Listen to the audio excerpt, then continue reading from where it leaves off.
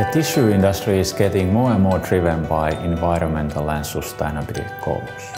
And therefore it's quite interesting that most of the mills are using, for their microbial control, they are using chlorine-based chemistries. We think PFA is a good solution for tissue industry due to many things. Firstly, it's non-halogen containing biocide, so after killing bacteria, it's very quickly biodegradable to carbon dioxide and water.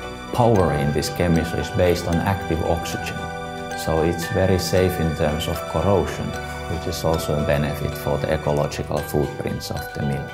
It cannot leave anything, any biocidal residual in the final tissue product, so the product itself will be very clean and safe for customers.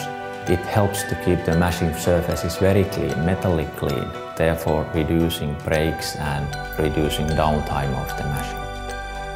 Based on current experience, it also helps the fabric lifetime by keeping them more clean and they last longer, so it also is an economic benefit.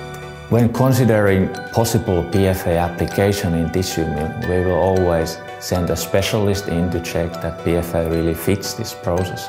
Usually PFA is applicable to all paper machines. The actual PFA is manufactured on site with the Kemira design equipment, which is safe and easy to use.